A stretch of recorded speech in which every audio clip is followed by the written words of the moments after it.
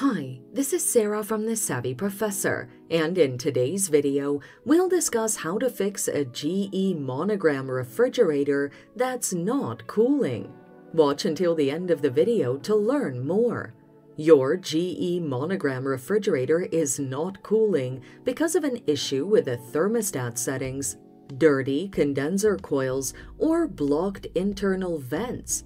To fix these, inspect the settings of your thermostat. Since the thermostat controls the temperature in your fridge in order to keep things cold, if the settings are not correct, the fridge will not cool properly. To correct this, it'll help if you set the temperature at 37 degrees Fahrenheit or 3 degrees Celsius. After setting, allow the fridge to settle for some time and then check if it's chilly. Additionally, ensure that the refrigerator door and seals are closed properly. If that doesn't work, clean the condenser coils. If the condenser coils are dirty due to dust and grime collected over time, they will not release heat, and thus the fridge will not cool properly. To fix this, using a vacuum cleaner, gently get rid of the dust and grime.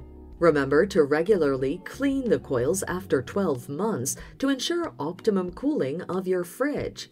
If it's not fixed, unblock the internal vents. The fridge's internal vents can be blocked by items you place in the fridge, and this will lead to cold air not circulating properly. To fix this, inspect the freezer and other compartments for items that might be blocking the vents, and carefully remove them to allow even cooling.